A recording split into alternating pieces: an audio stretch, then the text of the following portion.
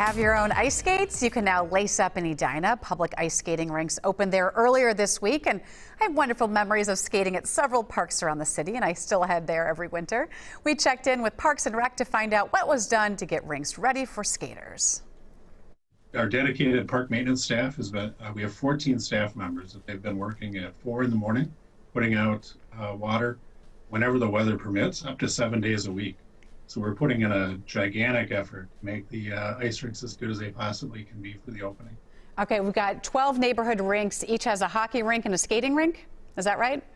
Correct. And then this year we've added 2 pleasure rinks just to allow people to go to their own neighborhood rather than traveling across town. We're trying to create more of a local neighborhood feel to the rinks this year due to COVID. That's wonderful. I saw, 2 pop-ups plus Centennial Lakes Park. Correct. What is it about ice skating that makes us smile? I think people, especially this year, people just want to get outside, and skating's so much fun at any age. It's just a fun activity. And it sounds like a lot of work has to go into getting these rinks ready, making sure they're smooth and everything else.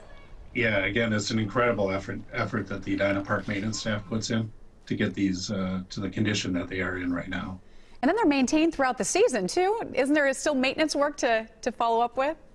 Correct. Yep. Our staff, anytime it snows, anything that's going on, they're available 7 days a week, which is unusual. And the effort they put in through the skating season is just incredible.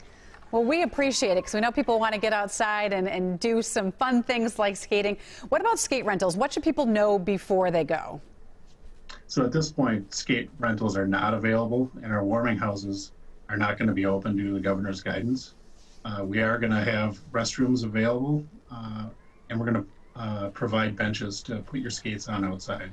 But you have to remember to dress for the weather because you will not be able to go inside to warm up at this time. Yeah, good advice. Dress for the weather always. Do you hope this provides some fun for families this winter? Yeah, that's our main goal. And during these COVID times, it's been really difficult for the park staff to try to provide as much of an outlet as possible. Outdoor skating rinks is a great opportunity for people to get outside with people from their household. And it's just fun. So hours might vary a little bit. General rinks are open 9 to 9:30 during the week and 1 to 8 on the weekends. Eden Prairie opened rinks yesterday. Minneapolis has opened many of them, saying 39 rinks will be open as soon as ice conditions allow. It's a good idea to check on openings online before you go. We'll get you there at WCCO.com/links.